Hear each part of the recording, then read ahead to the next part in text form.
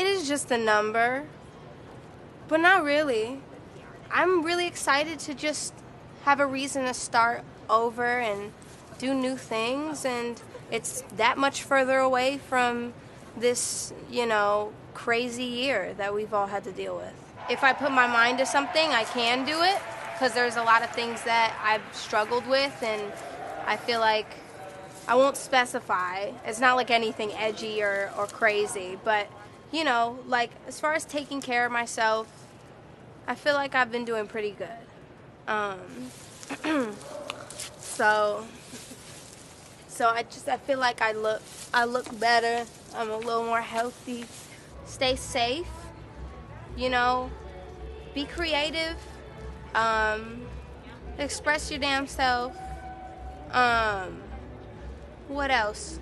Just, you know, that's pretty much my pep talk. It's not good, but it might help somebody. So I think the person I'm most excited to see here is Saweetie, 100%.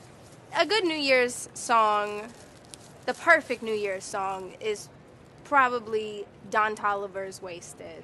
Performing on New Year's Rockin' Eve means, to me, that we made it. We made it to the last, you know, the last lash, and I'm just happy that I was able to do this and perform for people for once, you know, and it's amazing. It's really, really, really cool.